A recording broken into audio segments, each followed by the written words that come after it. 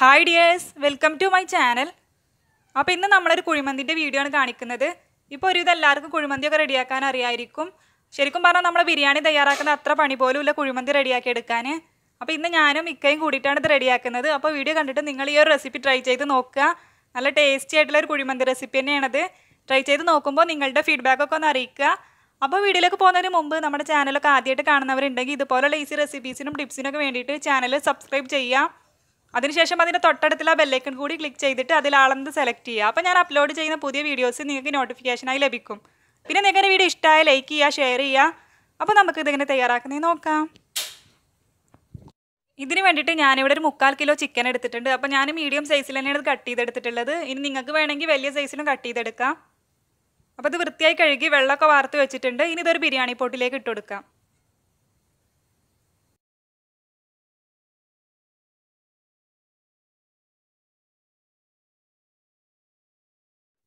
ഇനി ഇതൊന്ന് പരത്തി വെച്ച് കൊടുക്കാം. അപ്പോൾ ഒന്നിന് മേലെ ഒന്നായിട്ട് വെക്കരുത്. നമ്മൾ ഈ പാത്രത്തിൽ വെച്ചിട്ട് തന്നെ ഇത് കുക്ക് ചെയ്യുന്നത്. അപ്പോൾ ഒന്നിന് മേലെ ഒന്നായിട്ട് വെക്കുമ്പോൾ അത് ശരിക്കും കുക്കായി കിട്ടൂല.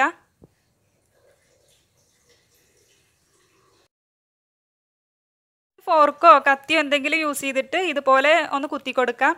അപ്പോൾ കറക്റ്റ് മസാലയൊക്കെ ശരിക്കും പിടിക്കാൻ വേണ്ടിയിട്ട് നമ്മൾ ഓൾറെഡി വലിയ പീസൊക്കെ ഇതുപോലെ ഒന്ന് വരഞ്ഞു കൊടുത്തിട്ടുണ്ട്.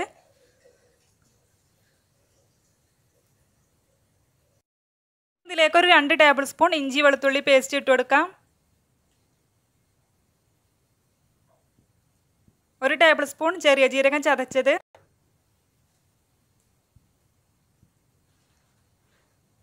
1 ടേബിൾ സ്പൂൺ കുരുമുളക് പൊടി,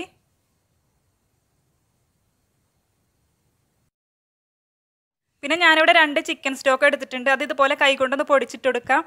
അപ്പോൾ ചിക്കൻ സ്റ്റോക്ക് ചേർക്കുന്നത് കൊണ്ട് നമ്മളിവിടെ ഉപ്പ് വേറെ ചേർക്കുന്നില്ല.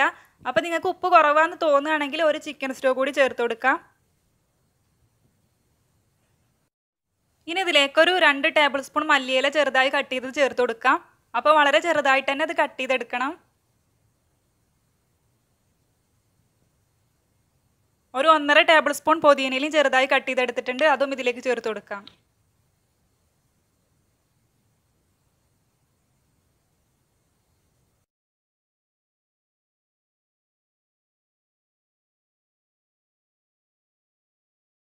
ഇതിലേക്ക് ഞാൻ കുറച്ച് റെഡ് ഫുഡ് കളർ ചേർത്ത് കൊടുത്തിട്ടുണ്ട്. അപ്പോൾ നമ്മൾ വീട്ടിൽ തയ്യാറാക്കുന്ന സമയത്ത് ഇത് ചേർക്കണം എന്നൊരു നിർബന്ധമില്ല കേട്ടോ. ഞാൻ വീഡിയോ എടുക്കുമ്പോൾ ഫോട്ടോ എടുക്കുമ്പോഴും കാണാനൊരു ഭംഗിക്ക് വേണ്ടിയിട്ട് മാത്രം ചേർത്തതാണ്. ഇനി ഞാനിതിലേക്ക് ഒരു 1/2 കപ്പ് സൺഫ്ലവർ ഓയിൽ ചേർക്കുന്നുണ്ട്. അപ്പോൾ നമ്മൾ ഈ ഓയിലിൽ വെച്ചിട്ടാണ് ചിക്കൻ കുക്ക് ചെയ്തെടുക്കുന്നത്. അതുകൊണ്ടാണ് ഇത്രയധികം ഓയിൽ എടുത്തിട്ടുള്ളത്. അത് ഇതിലേക്ക് ചേർത്ത് കൊടുക്കാം. ഇനി ഇത് നന്നായിട്ട് തന്നെ ഒന്ന് മിക്സ് ചെയ്തെടുക്കാം.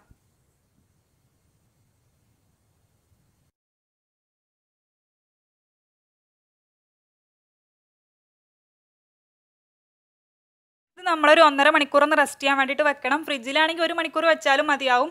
അപ്പോൾ നമ്മൾ റെസ്റ്റ് ചെയ്യാൻ വെക്കുമ്പോഴുള്ളൂ ഈ മസാലയൊക്കെ കറക്റ്റ് ഇതിലേക്ക് പിടിച്ചിട്ട് ചിക്കൻ ടേസ്റ്റ് ഉണ്ടാവുള്ളൂ. അപ്പോൾ 1.5 മണിക്കൂറെങ്കിലും റെസ്റ്റ് ചെയ്യാൻ വേണ്ടിയിട്ട് വെക്കുക.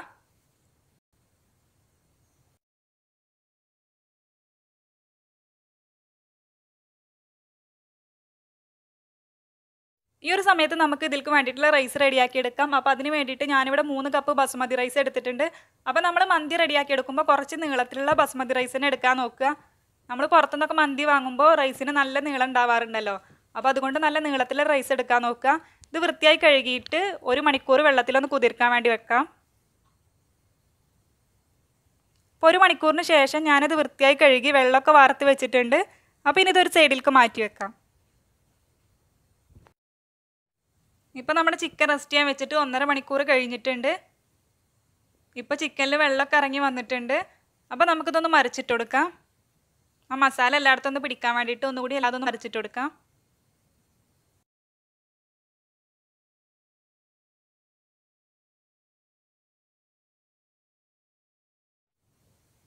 ഇനി ഇത് അടുപ്പിൽ വെച്ചിട്ട് മീഡിയം ഫ്ലെയിമിലിട്ടിട്ട് കുക്ക് ചെയ്തെടുക്കാം. അപ്പോൾ അടച്ച് വെച്ചിട്ട് തന്നെ കുക്ക് ചെയ്തെടുക്കുക. എന്നാലേ നമ്മുടെ ചിക്കൻ കറക്റ്റ് വെന്ത് കിട്ടുള്ളൂ.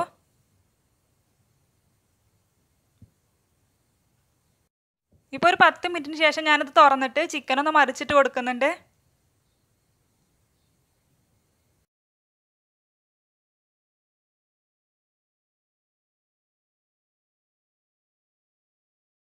വീണ്ടും അടച്ചു വെച്ചിട്ട് മീഡിയം ടു ലോ ഫ്ലെയിമിലിട്ട് കുക്ക് ചെയ്തെടുക്കാം.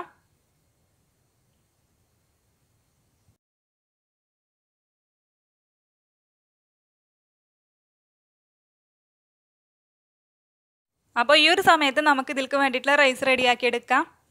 അപ്പോൾ അതിന് വേണ്ടിയിട്ട് മറ്റൊരു അടുപ്പിൽ ഞാൻ വെള്ളം ചൂടാൻ വേണ്ടി വെച്ചിട്ടുണ്ട്. അപ്പോൾ ഞാനിവിടെ റൈസ് ഊറ്റിയെടുക്കുകയാണ് ചെയ്യുന്നത്, അതുകൊണ്ട് കുറച്ചധികം വെള്ളം വെച്ചിട്ടുണ്ട്. ഇനി ഇതിലേക്ക് ആവശ്യമായിട്ടുള്ള ഉപ്പ് ചേർത്ത് കൊടുക്കാം. ഒരു ഡ്രൈ ലെമൺ എടുത്തിട്ടുണ്ട്. ഡ്രൈ ലെമൺ നമുക്ക് ബ്രൗണും കിട്ടും ബ്ലാക്കും കിട്ടും, അപ്പോൾ ഏതെടുത്താലും കുഴപ്പമില്ല.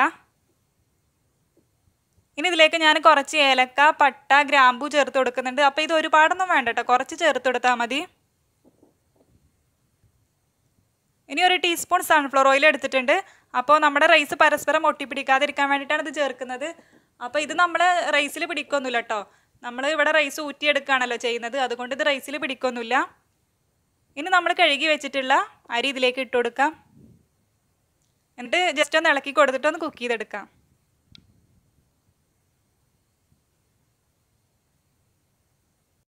ഇപ്പം നമ്മുടെ റൈസ് ഇവിടെ 1/4 ഭാഗം വെന്തിട്ടുണ്ട്. അപ്പോൾ നമുക്കത് ഊറ്റിയെടുക്കാം.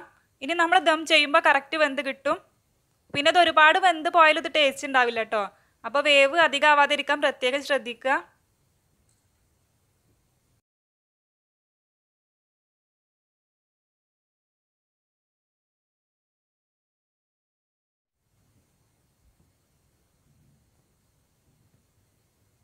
ഇപ്പോൾ നമ്മുടെ ചിക്കനും ഇവിടെ വെന്ത് വന്നിട്ടുണ്ട്. ഇപ്പോൾ ടോട്ടൽ 1/2 മണിക്കൂർ ഇത് കുക്ക് ചെയ്തെടുത്തിട്ടുണ്ട്. ഫ്ലെയിം എല്ലാം ഓഫ് ചെയ്തിട്ടുണ്ട്. ഇനി ഇതിലേക്ക് കുറച്ച് കുരുമുളകും വലിയ ജീരകവും ചേർത്ത് കൊടുക്കാം.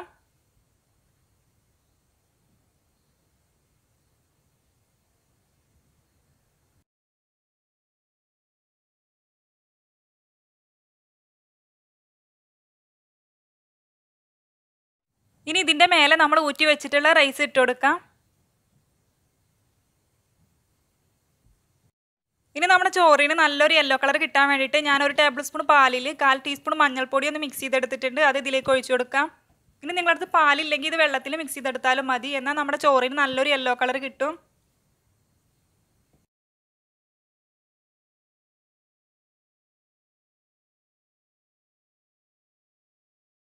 ഇനി ഞാനൊരു 6 പച്ചമുളക് വൃത്തിയായി കഴുകി എടുത്തിട്ടുണ്ട്. അത് ഇതിൻ്റെ മേലെ ഒന്ന് വെച്ച് കൊടുക്കാം.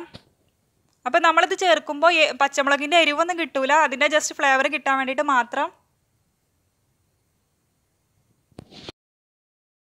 ഇനി ഞാനൊരു പീസ് അലുമിനിയം ഫോയിൽ എടുത്തിട്ടുണ്ട്. എന്നിട്ട് അതുകൊണ്ടൊരു ബൗൾ ഉണ്ടാക്കി എടുക്കുന്നുണ്ട്. എന്നിട്ട് ഞാൻ അതിൽ ചാർക്കോൾ വെച്ചിട്ടാണ് നമ്മൾ റൈസിൽ വെച്ച് കൊടുക്കുന്നത്. അപ്പോൾ നിങ്ങളടുത്ത് സ്റ്റീലിൻ്റെ ചെറിയ ബൗൾ ഉണ്ടെങ്കിൽ അതെടുത്താലും മതി.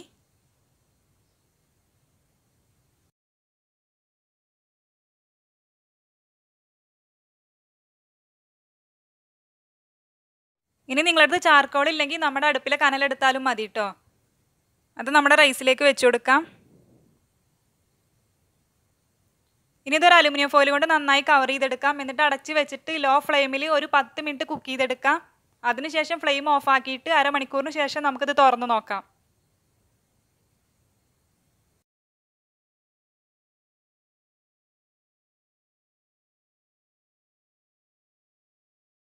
ഇപ്പോൾ ഫ്ലെയിം ഓഫ് ആക്കിയിട്ട് 1/2 മണിക്കൂർ കഴിഞ്ഞിട്ടുണ്ട്. അപ്പോൾ നമുക്കിത് തുറന്ന് നോക്കാം. അപ്പോൾ ഇത് തുറക്കുന്ന സമയത്ത് തന്നെ നല്ലൊരു സ്മെല്ലൊക്കെ കേട്ടോ. നമ്മൾ ചാർക്കോളൊക്കെ യൂസ് ചെയ്തത് കൊണ്ട് തന്നെ നമ്മൾ പുറത്തുനിന്ന് വാങ്ങിക്കുന്ന മന്തിയുടെ സെയിം സ്മെല്ല് തന്നെയാണ്. ഇനി ഈ ചാർക്കോൾ ഇതിൽ നിന്ന് മാറ്റാം. എന്നിട്ട് മിക്സ് ചെയ്യാൻ എളുപ്പത്തിന് വേണ്ടിയിട്ട് നമുക്ക് ഈ റൈസ് വേറൊരു പാത്രത്തിലേക്ക് മാറ്റാം.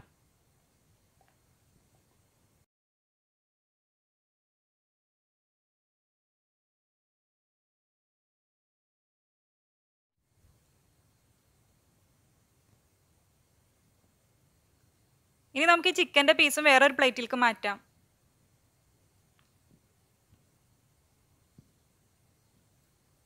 അപ്പോൾ നമ്മുടെ ചിക്കനെല്ലാം കറക്റ്റ് വെന്ത് വന്നിട്ടുണ്ട്. നമ്മൾ പുറത്തുനിന്ന് വാങ്ങിക്കുന്ന അതേപോലെ തന്നെ വെന്ത് വന്നിട്ടുണ്ട്.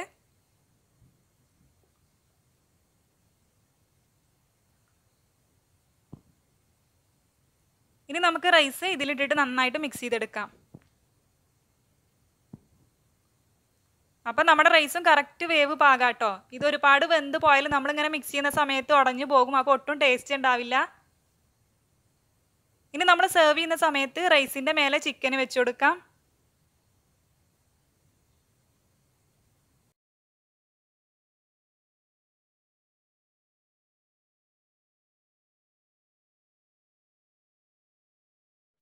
നമ്മൾ പുറത്തുനിന്നൊക്കെ മന്തി വാങ്ങിക്കുമ്പോൾ കിട്ടുന്ന ടൊമാറ്റോ ചട്നീൻ്റെ വീഡിയോ ഞാൻ മുന്നേ അപ്ലോഡ് ചെയ്തിട്ടുണ്ടായിരുന്നു. അപ്പോൾ അത് കാണാത്തവരുണ്ടെങ്കിൽ അതും കൂടി കണ്ടിട്ട് ഇതിൻ്റെ കൂടെ ട്രൈ ചെയ്ത് നോക്കുക. അപ്പോൾ അത് കാണാത്തവർക്ക് വേണ്ടിയിട്ട് അതിൻ്റെ ലിങ്ക് ഞാൻ ഈ വീഡിയോൻ്റെ താഴെ ഡിസ്ക്രിപ്ഷൻ ബോക്സിൽ കൊടുക്കാം. അപ്പോൾ നമ്മുടെ ചിക്കൻ മന്തി എല്ലാവരും ട്രൈ ചെയ്ത് നോക്കുക. എന്നിട്ട് നിങ്ങളുടെ അഭിപ്രായങ്ങളൊക്കെ കമൻറ്റ് ചെയ്യുക. വീഡിയോ ഇഷ്ടമായി ലൈക്ക് ചെയ്യുക, ഷെയർ ചെയ്യുക. നമ്മുടെ ചാനലൊക്കെ ആദ്യമായിട്ട് കാണുന്നവരുണ്ടെങ്കിൽ ഇതുപോലുള്ള ഈസി റെസിപ്പീസിനും ടിപ്സിനൊക്കെ വേണ്ടിയിട്ട് ചാനൽ സബ്സ്ക്രൈബ് ചെയ്യുക. അപ്പോൾ ഇനി ഒരു അടിപൊളി വീഡിയോ ആയിട്ട് വീണ്ടും വരാം. അതുവരേക്കും താങ്ക് യു.